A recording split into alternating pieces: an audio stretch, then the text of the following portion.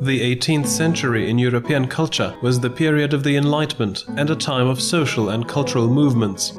The term itself confirms that this period of history was marked by the so-called light of the mind, or changes in thinking, based on the exaltation of the mind and focus on objectivity and universality. The idea that teaching science, art and handicrafts would increase prosperity in the lives of citizens, in the state economy and in political power, which was inspired by creators of encyclopedias, became widely popular. The aesthetic moral function, or the function of educating society, was assigned to art on the society's road to the Enlightenment. Art was supposed to become a tool to repress negative personal characteristics and a thing that beautifies life and even strengthens political power. The concept of Classicism, which was based on the principles of mathematically precise proportion, logic and harmony, is closest to the values of the Enlightenment. The art, which was clear, rational, and promulgated civil virtues and patriotic dedication, was the opposite of the elaborate, often flippant, and capricious art of the late Baroque and Rococo styles. Archaeological findings in Italy provided an important impetus for the new style. In 1738, in Herculaneum, archaeological digs were begun. The discovery of ancient cities buried under volcanic ash made a big impression. The beauty of ancient monuments, newly revealed to the world, performed an important role when propagating ancient motifs and composition in Europe, from England to St. Petersburg, and even in America. During the time of the reign of Stanislav Augustus Poniatowski, the last king of the Republic of the Two Nations, after 1764, the wave of Enlightenment ideas reached Lithuania as well. Here Jesuits and Priori prepared the way for them.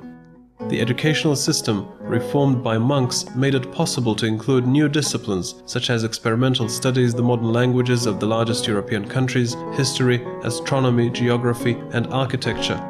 Stanislav Augustus Poniatowski wanted to establish an art academy in Krakow or Warsaw.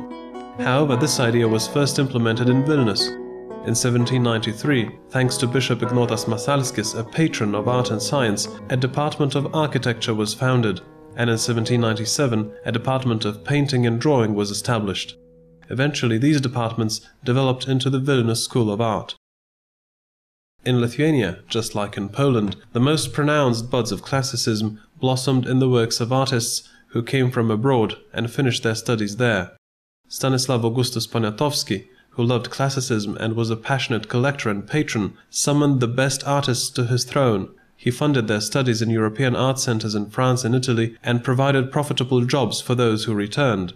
Pranciškus Smuglevičius, the first professor of the painting and drawing department and the most pronounced representative of Classicism in Lithuania, managed to satisfy the king's artistic taste the best. Funded by the ruler, he spent 20 years in Rome. There he studied in the famous St. Luke Academy. The themes of Pranciškus Smuglevičius's paintings represent a cycle of images of Classicism. The artist created allegories, presented images of moralistic ancient history or mythology in complicated compositions with multiple figures, and painted paintings for altars and portraits, in which he not only portrayed the noblemen of high origin, but also scholars and even artists. The ideas of the protection of civil rights, duty to country and dedication to the good society presented in his works were supposed to foster a new generation of willful defenders of the Republic. Thus it does not come as a surprise that his source of themes was primarily the period of the Piast and the Jagiellonian dynasties and the important events of that time, for example the 1794 uprising of Tadas Kosciuszka.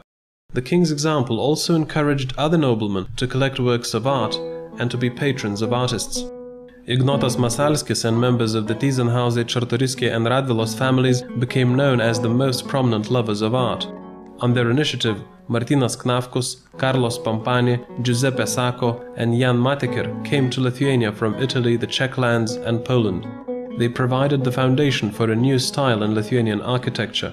Kazimieras Kamienskis and Augustinas Kosakauskas were among the local artists who first got interested in the new aesthetic ideals. Laurynas Gucevičius, the most famous architect of that time, funded by Ignotas Masalskis, studied at centers of Classicism in Italy and France. He rebuilt Vilnius Cathedral and the City Hall, the capital's most important buildings, following the examples of ancient temples, which at that time were associated with the democratic ideals of the Enlightenment and symbolized freedom for the class of urban dwellers. Harmony, symmetry, and rhythm dominate in the architecture of Classicism. At first, only classical details and ornamentation, such as little triangular pediments above windows and doors and wall pilasters, were applied to architecture.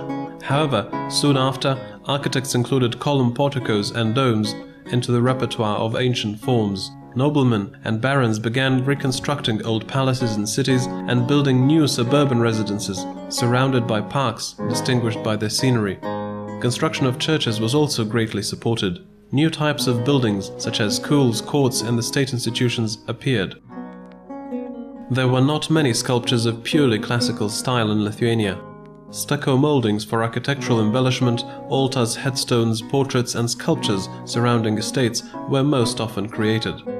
Busts dominated the works of André Le Brunot, the sculptor of French origin who managed the sculpture department in Vilnius. He combined Roman portrait realism with the gracefulness of the Rococo style. As printing became popular in Lithuania in the middle of the 18th century, the demand for graphic arts increased. Graphic artists illustrated publications with carvings and made copies of famous paintings and drawings and printed them.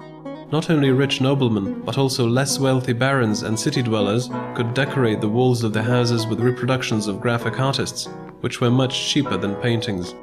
At the beginning of Classicism in Lithuania, and first of all in Vilnius, the copper carving technique was the most popular. Ignotas Karenga, Juozapas Perlis, Mauricius Pcickis Karmelitas, and Jan Ligber created graphic inserts. They might not have been geniuses, and they might not have had good professional training, but it was because of these artists that pieces of art became popular among the general public. In Lithuania, fine crafts, textiles, dishes, furniture, and jewelry with elements of Classicism can be found starting with the last quarter of the 18th century. These crafts developed not only in city guilds, but also in workshops and estate shops, of which Lithuania had more than other regions of the Republic of the Two Nations of that period. Workshops and estate shops were a new phenomenon of the Enlightenment period, which unfortunately quickly disappeared after the Republic's collapse. Glassworks, such as everyday dishes and medical containers, were created in the Ureche and Naliboko glass-producing workshops belonging to the Radvila family, and artistic faience dishes and sculptures were made in the workshops of Bela, Svezhne, Telehan, Kozhets, and Neborov that belonged to the Radvila, Oginskis, and Czartoryski families. Classicism in works of fine arts unfolded through constructive, clear forms and a tendency towards symmetry. During early Classicism, ancient ornamental motifs of acanthus leaves and bay tree leaves, palm branches and bunches of grapes and rosebuds in the form of wreaths, as well as garlands, decorations and medallions were quite popular. All these works formed and decorated the everyday and festive surroundings of residents.